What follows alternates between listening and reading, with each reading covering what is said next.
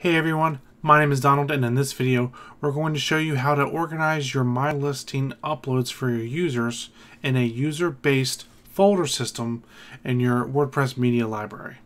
Now what this means is every time one of your users goes ahead and uploads an image or something of that nature, then it's going to go into a folder that's based on their username or their display name.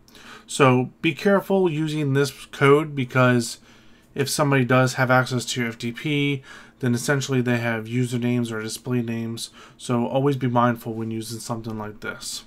So let's go ahead and get started. We're going to go ahead and make sure that we have, under the appearance and themes, that we have the MyListing child theme enabled. We're going to go ahead and upload that and do that. So make sure you can have the child theme there. Let's go to Editor and Theme Functions. So right here, this is what it's going to look like. And we have our special code right here. Basically, go ahead and just copy and paste this code. Enter down a few lines here and paste it in there. Basically, it's saying it's going to be save the uploads in author-based folders. Now, it's only going to take place if it's being uploaded on a listing. It's not going to take place if you're uploading it through the Media Manager, but it's only going to take place right here. It says if uploaded within a page, post, or a custom post type, something like that. So make sure that you're uploading via the listing post type and not just the Media Manager, else it won't work. So let's go ahead and update the file. Now, just for testing purposes, I've gone ahead and just did a little test package here because I want something to be quick. So I will show you what my FTP looks like. And we've got this over here. We have our 2018. This is my uploads folder. So this is what it looks like currently. So let's go ahead and do a test package.